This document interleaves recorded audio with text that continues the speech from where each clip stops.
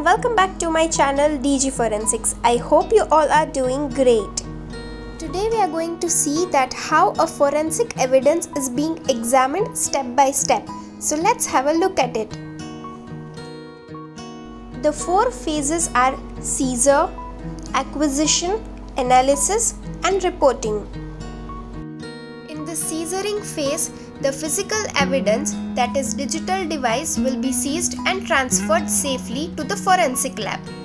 This evidence can be any computing device such as laptop, tablet, mobile phones, external hard drives, USB flash drives or even a desktop PC.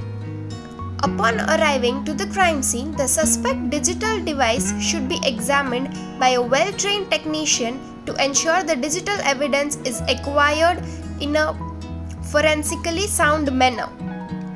If the suspect computer is still running, then we should consider acquiring its volatile memory. Volatile means RAM memory if possible.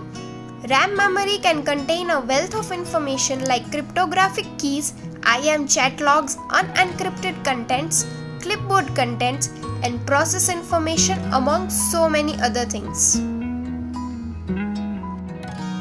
In acquisition phase, a computer forensic examiner will conduct a duplication of the suspected hard drive to create a complete image of the seized hard drive.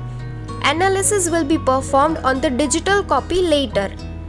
Examiners usually use hardware duplicators or software imaging tools like the DD command in Linux to duplicate drives.